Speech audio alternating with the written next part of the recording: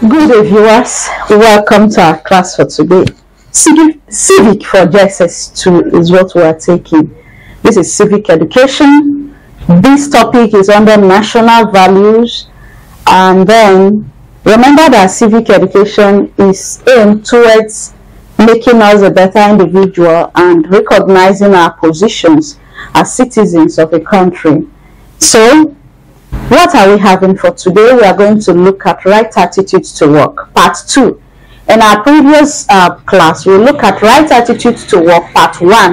Then we look at some personality and characteristics that you need to possess as somebody who is responsible in your workplace. We look at honesty, transparency, good judgment, punctuality, and the rest of them. If you've not watched the video, please go and watch that video when we discuss about this personality. How have you worked with those personality in your everyday life? It's not just to learn. The practicality is what matters. So if you've not started applying those things in your everyday life, whether in your workplace, whether in school, whether at home, please go back and try to imbibe them. Make it part of your life. That's the essence of learning. If learning is not passing through you, that means you are not complete. Welcome to Class Online School. This is Class Online School, where we run the Nigerian curriculum from JSS1 to SS3 for core subjects. So, we are taking Civic for JSS2.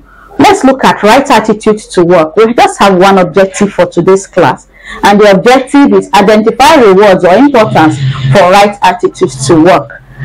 What is the reward for one who have these good attitudes to work? Know that in learning and in education, we preach rewards, we preach reinforcement, and we preach praise. So if one in the workplace is doing his due diligence to be good at what he is doing, what will the person stand to benefit? Because when there is no incentive to what you are doing, sometimes you want to follow the bad eggs. But no, here we talk about good personalities. How do you continue to be a good person at work? And what do you stand to benefit if you do that? Well, I'm going to talk about 6 points. The first one is bring progress and success. You agree with me that if you have good work attitude, there's going to be progress and success in the business. Because when you put in your best, when you are always in your duty post, if you are resilient, you are diligent, you have this kind of drive to bring the goals and objectives of the business to life, you see that it's going to work perfectly well and the business is going to grow. Every business grows in an environment where all team members work together to reach out for the goals of the business. And among those things that helps to reach out for these goals is putting in the best, being punctual, being regular, doing all your duties, doing all your routine activities, making sure you are transparent, making sure you are honest. All of these will bring about progress. So, number 1 is it brings about progress and success of the business.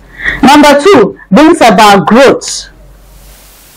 Growth comes as a result of businesses coming together to do their best to achieve the organizational goals.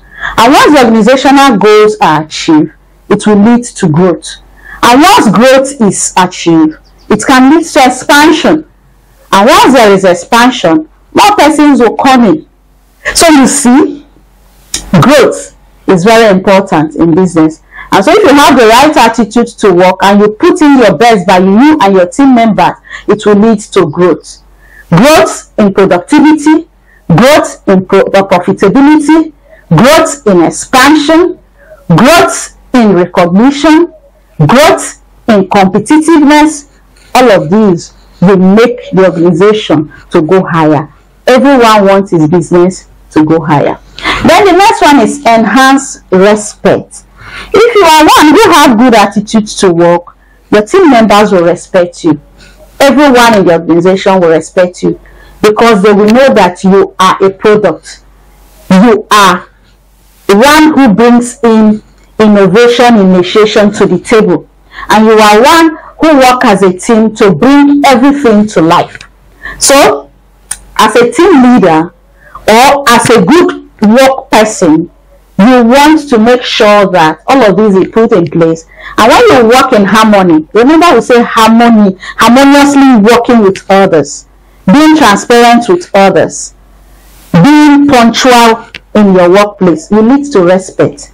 You cannot put your best and people will not respect who you are. You cannot bring new ideas and people will not respect who you are. You cannot bring in new innovation and people will not respect who you are. You cannot help in achieving the team goals without people respecting you. So it leads to you being respected. 4, leads to recognition. You see people getting award for being the best worker for the year, punctual, being a good team leader, being one who brings the initiation. You know, people are being the best at your workplace with whatever you have bring into the table. The organization recognize you. People recognize you home and abroad. People recognize you in the environment that you are putting in your best to bring about good achievement and good goals. So it leads to recognition. And once you are recognized, you are happy.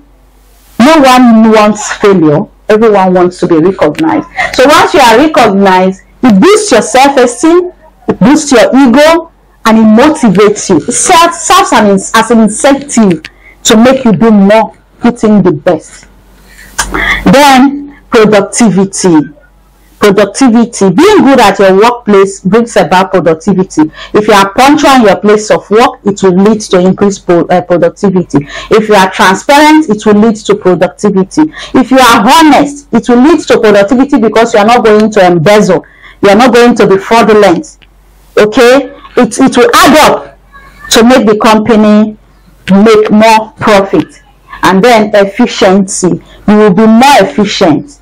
You know, something you do now and again, something that is repetitive, the more you repeat it, if an action is repeated once, twice, here and again, gradually you become an expert in that area. So gradually you become an expert in what you do. And once you become an expert in what you do, people recognize you for your efficiency. So you see, this is the right attitude to work. We've identified rewards or importance for right attitudes to work. We've seen that it can bring about progress and success. We've seen that it can bring about growth. We've seen that it can bring about respect to you as a person. It can lead to recognition, gaining awards and getting motivated, gaining recognition. 5, productivity. It leads to productivity, it can lead to expansion, it can lead to increments in order, your salary, your general well-being, and other things that can come. Efficiency, you have to do the thing more efficiently because you are always consistent. You are always ready to work. You are honest with what you're doing. You're working with others as a team. It brings about the best in the organizational achievement. So that is it for today. Right attitudes to work, part 2. Right attitude to work, we have many parts. We are still going to take part 3 of it in our subsequent class. Have you watched part 1? If you've not watched part 1, go and watch part 1. Follow along as we take the series. This is national building, to build you, to build the nation, to make us better person, to make us have good image out there and as individuals. Are you subscribed? Subscribe, share the video. Let's make this community large. We run the Nigerian curriculum here. So thank you for joining me. Thank you for being with us. We have all your JSS1 class packed together. If you want to get them all in one, you can reach out to us.